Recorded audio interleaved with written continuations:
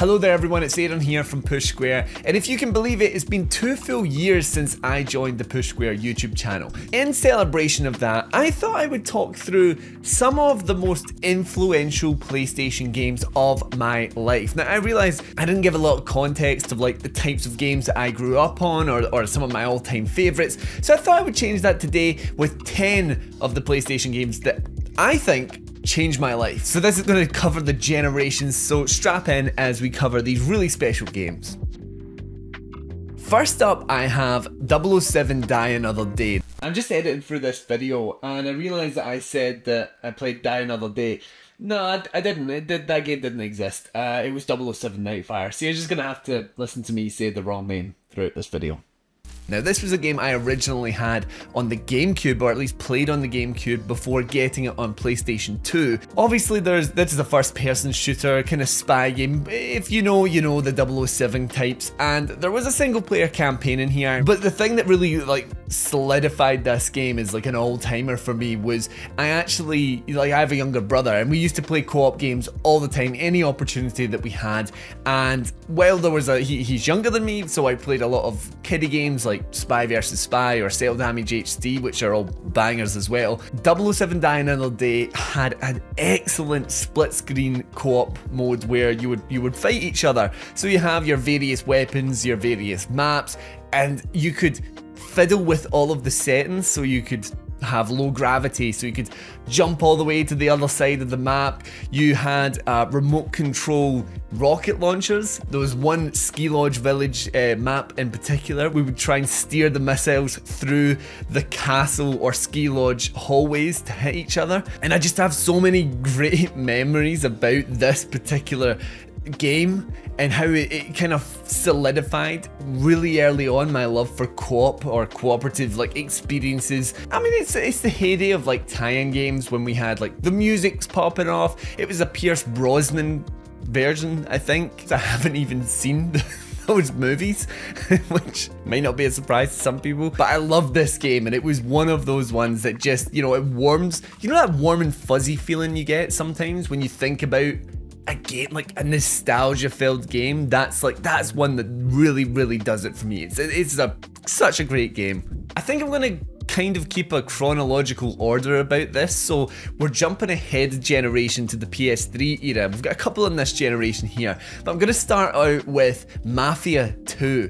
Hadn't played the first game, kinda hated the third game, but Mafia 2 was such that great little sweet spot. So as a kid that grew up not being able to play games like Grand Theft Auto, this was really my first kind of exposure to like an open world gangster violent game, I suppose, or thereabouts, one of the early experiences. There's one particular mission which like probably looks terrible now, where you and your gang go to a little diner out in the country somewhere and you bring out your Tommy guns and you just blast it away. And I remember thinking like, whoa, this, like, you're not gonna get a game that looks better than this. This is crazy, like all the particle effects and the things falling apart.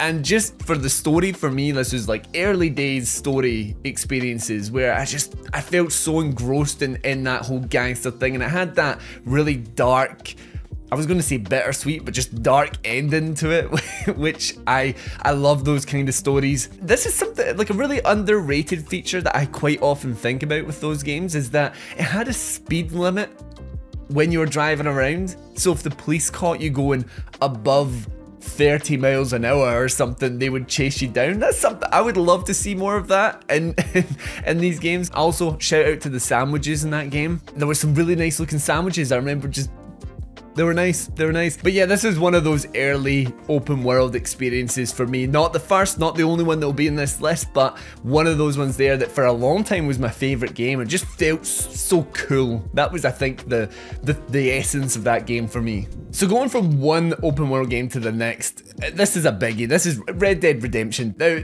obviously, you can say what you want about the open world, the story. We all know that those are classics and they're part of the reason I love it. The reason it kind of sticks out to me as one of those influential games is it's because it was one of the early experiences of like a game that was bigger than the game itself, if that makes sense. So this is 2011, I believe. I was still in secondary school or high school. I remember everyone's talking about it. Everyone's like, Red Dead Redemption's coming out. And as I said, I didn't get to play GTA, so this was my first like Rockstar game that I could actually own myself. So I saved up my pocket money. It was like £40 back then. When I got this, it was just like, it was the embodiment of that summer. Do you ever get that? It's just, that game reminds me of that summer when, you know, all my friends are talking, like everyone's talking about it. You go over to someone's house, they're also playing it. They're at different stages of the game. You would talk about all the things you love about it. Oh, I found this little secret here. And then of course there was like the online component.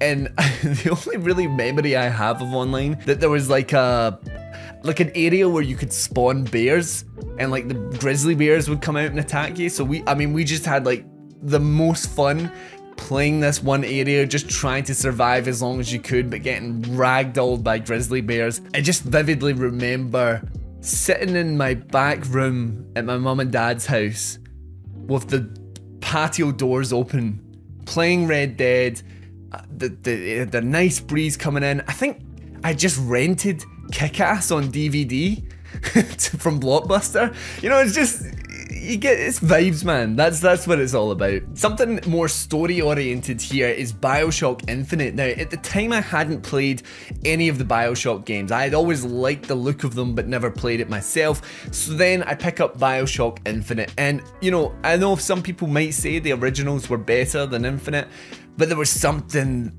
there with that game. The setting is so cool. I like the comparables from going from like a city in the depths of the ocean to a city up in the clouds. Obviously it had this like fantastical sci-fi look to it, but it also was incredibly dark. It was almost like tricking you with its really vibrant color palette.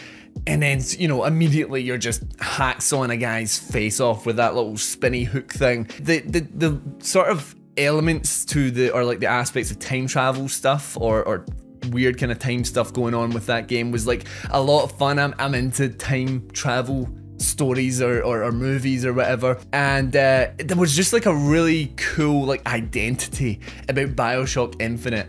And like as someone that was like becoming newly experienced to the possibilities of video game storytelling, that like the twist at the end, which I couldn't even explain to you right now because it's been a long time, but I just remember the feeling that I had when it happened, as someone that's notoriously bad for seeing things coming. There's one scene in particular with a hand through a portal, if anyone remembers, that like full body goosebumps. Like I remember that was an insane experience for me. I just utterly love that game, and I'm like, now with Judas on the horizon, or at least we're hearing about it now, I'm really feeling the need to replay these games. It is such a pivotal game in my gaming life, I suppose. We're moving on to, this is the tail end of the PS3 era, moving into PS4, but Destiny, the original Destiny, I don't remember being more excited about a game in my life. I mean, when you think about what was being said about this game prior to it coming out, live service wasn't really like a known term at this point, and the whole like online scene was really, at this point, it just been lobbies and Call of Duty or you know, Red Dead Online. So like the idea of something being purpose made for an online experience, playing with people, and a game that was supposed to be, you know, evolving over time. They had a 10-year plan. It was like a $500 million budget or something at the time. I still go back and watch that the gameplay reveal. I weirdly love those videos where it's like super fake gamer talk, showcasing like the mechanics and the world and story elements of it. The Rainbow Six Siege one as well, that's another great one if you're looking, and the Division. But the Destiny one, I really like seeing that as well. And there was the beta. I remember the beta came out for Destiny, and I was actually going on holiday with my friends the very next day, and I was like gutted.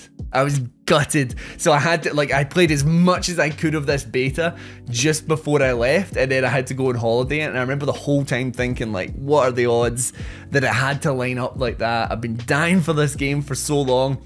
And that was, I think, maybe the first game I took like time off work to play. I remember thinking, nah, Destiny is coming. I'm taking time off work. And it didn't turn out to be exactly what everyone expected. You know, upon the release, a lot of complaints about the amount of content and stuff, but I just still have such like great memories of like the excitement of that game, eventually playing with different friends. And that was the first online game where I made online friends, you know, like playing people that are still in my friends list today, just meeting strangers on this game. It was like a completely new experience, and it was like exciting because you felt like you were in the forefront of something new in games, which is ultimately like what it was, because since then a game like Destiny has become really, really common. But that was the one there, the excitement was there, and it just felt so big, you know, it felt like a big deal. We're in the PS4 era now, and we're going back to something single player, and that game is Prey. Now, I love Arcane. Talking about their previous experience, I mean, Dishonored 2 is such a fantastic game, but I actually personally prefer Prey. I think it's the better game. Now, it was something, at the time, a game that I think I'd maybe seen a trailer and thought, looks alright, sci-fi, spaceship, yeah, or whatever. And then PlayStation released the first hour in a demo format, and I thought, oh, you know, I'll give it a go. They had that twist at the beginning with the you know, you're in a test run in your little apartment and you smash the window. Oh, turns out you're actually being watched and you're not in some fancy skyscraper, you're actually on a spaceship orbiting the moon or something like that. That twist got me so good that I like immediately got up.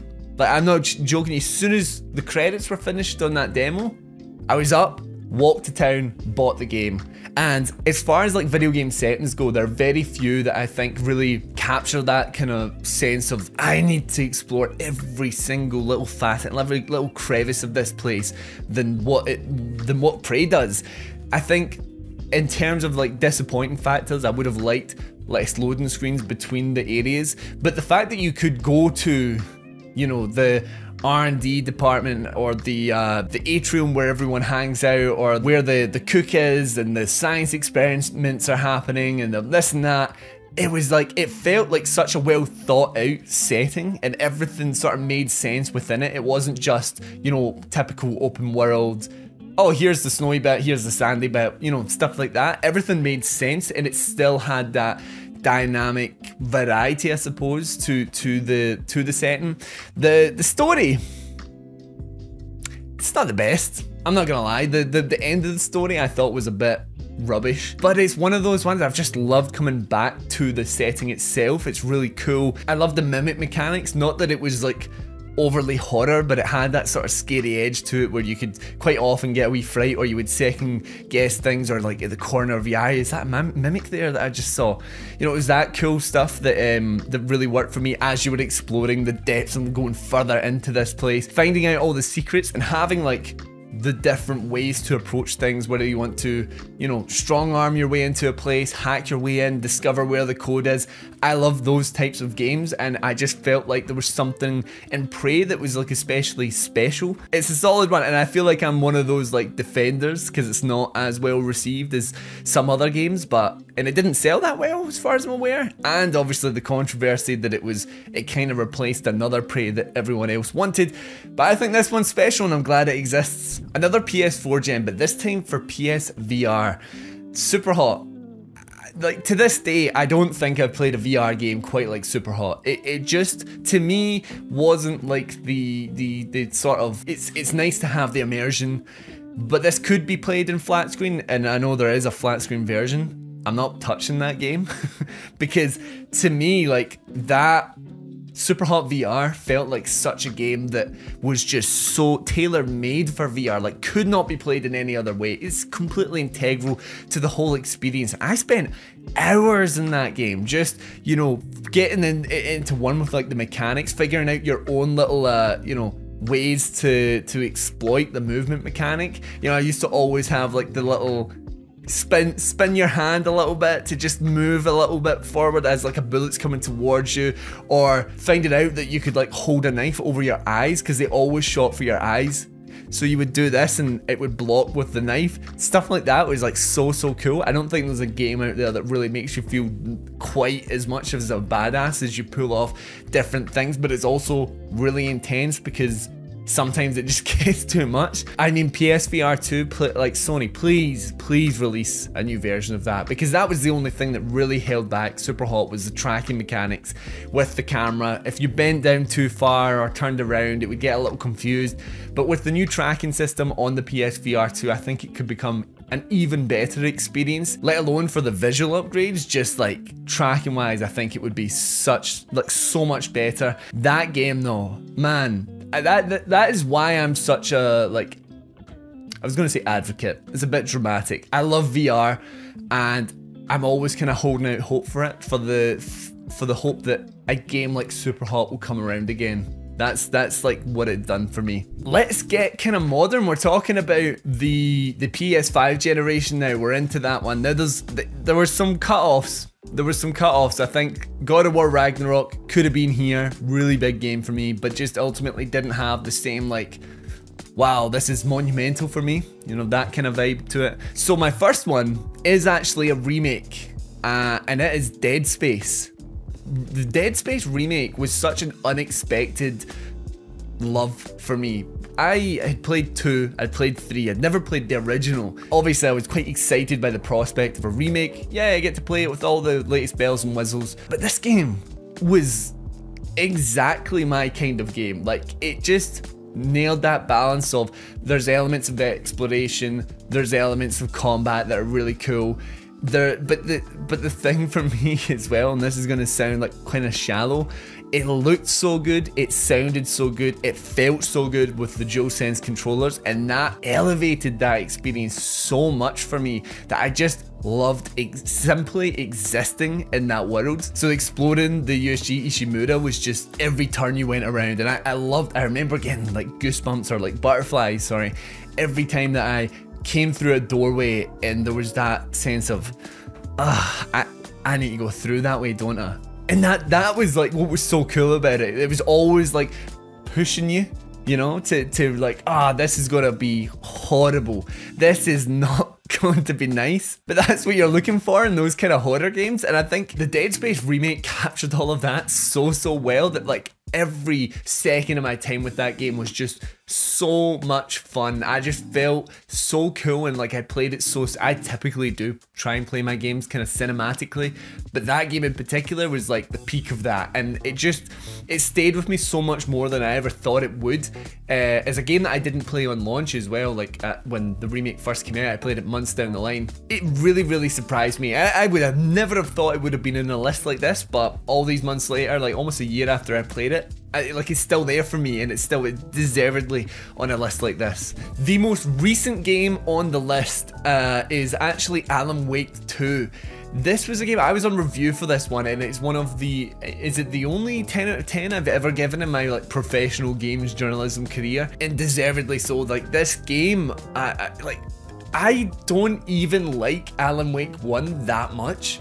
Or at all, do I? Like, I tried to play the remaster and it's okay. I like stories based around writers, that's always interesting to me, but the gameplay loop of the first game is just not it, and it's, you know, visually really aged quite a bit even with the remaster. But going into this one, I don't think I'd ever played a game that was so like confident in its direction of like everything, like story-wise, the pacing, the visuals, the atmosphere, all of it put together like made such a like special experience for me, where I had a like really quick turnover with that game in terms of when the codes came in and when the embargo was, and usually that can lead to like a lot of stress of like, you know, it sounds stupid to say that playing a game for 12 hours a day or whatever is stressful, but it can be if it's not the, you know, the kind of game that you want to get through. But that game, I loved it. It was such a delight to like play through all of that. Every moment of it was just so much fun, and the whole pacing aspect that they do in terms of playing as Saga or Alan worked so perfectly. I kind of alternated between, like, after completing an Alan mission, I would go and do a Saga mission, and I just kind of stuck with that for the most part, and it worked out really well, I felt, and it just meant that it was a really balanced experience. But that game, I mean, I can't wait to get back into it. I've not played the new draft yet, and obviously the DLC will be coming out at some point as well. It's very rare that we get big AAA games like this that are different in a way. There was nothing that felt overly mainstream about Alan Wake, which was like the most exciting part. I think there's been very few games that have like ended and I've felt like, oh, you know, when it ends, it kind of got me, not in a really emotional way, but just in a way where I felt just full body goosebumps. And like sometimes I feel like quite often when you finish a game, you're almost like, yeah, well, that was it, that was a good game. Not with this one. I just was like so like, that was something special. Saying I've been doing these chronologically, there's one I have, or technically two. I've kind of cheated here. I'm sure some of you may have been surprised that it wasn't in the list already, but the number one, I suppose, not that I've really been ranking these in any particular order, is The Last of Us Part 1 and 2. I put them together because I do see them as like one whole. I had considered putting them as two separate entries, but ultimately I do think 2 isn't really anything without 1, and 1 is elevated because of 2, so I feel like they go together like that. Now I actually think the second game's better. I have a video on that somewhere on the channel that I'll link places. But number one, I mean, way back in the day, this is a game that I bought a PlayStation 3 for. Specifically for that. I didn't even know about it somehow till just 6 months before it came out. Happened across an E3 gameplay video and just knew like, this is a game I have to play. This is like to a T my kind of game, just in terms of the whole atmosphere of the game, the art direction and the story direction, and how it was this sort of nuanced take on the post-apocalypse. It's got cliched aspects to it, but there was like a more serious undertone to it all that I really liked. I have like such a fantastic memory of playing the first game. I was on holiday, told this story on the channel before, but on holiday with family the day that it came out, and I was like, I'm not waiting any longer for this. So I brought my PlayStation, I brought a TV in the back of, did I bring the TV? I think I brought a TV in the back of my car, and obviously the early edition of the game, and I played it straight through, and I remember being desperate to just play it again, and it's my most played game like of all time. The first one I played it like 9 times now, I think, with the remake. And then going into part 2, a game that I was just so nervous about, another one I booked time off for specifically to play. I was like, I'd never played a game where like emotions have been running so high in terms of, is this gonna disappoint me? What are they gonna do with this story? Is it gonna ruin what part 1 was to me? But as you know now, like, it actually elevated it all for me. It was like a raw nerve playing part 2. The way that it plays with your emotions in terms of the 2 playable protagonists, the way that it really delicately but like expertly puts in these sort of emotional manipulation scenes in terms of flashbacks to Joel or flashbacks for Abby. I remember finishing part 2 thinking like, I'm never going to be able to play a normal like shoot aliens in the head game again. Like, I'm not gonna be able to move back from this. Obviously I did, because I love shooting aliens in the head in video games, but I felt like that at the time when I watched it. I just knew that I'd played something that like was really at the pinnacle of what was possible storytelling wise, and I know that's kind of controversial considering what people think of that game, but it is what it is. That's my experience, and it really was a game that I felt changed, like really ignited that passion for me, because this is the year as well where I decided to get into games journalism and the games industry, and eventually led me to a job like this. Those have been the 10, technically 11 games that really I felt changed my life. It really led me to being in a position like this. An important thing for this list, I think, was rating not just in the games that I think are really good, but the ones that have that sort of emotional resonance with me in terms of whether I feel like the nice warmth of nostalgia or remember how much the story maybe impacted me. Those are why like some of these games are here, and maybe not all of them they're not 10 out of 10s, not every one of them at least, so that's just how it kind of worked here. But let me know if you've got any games like that for you that you always remember so fondly. It's such an important pillar of why you love games. Let me know down in the comments. But thank you for watching, for me rambling away. This is a bit more of an unusual video for me these days, but yeah, subscribe to the channel, and until next time, I've been Aiden, and this has been Push Square.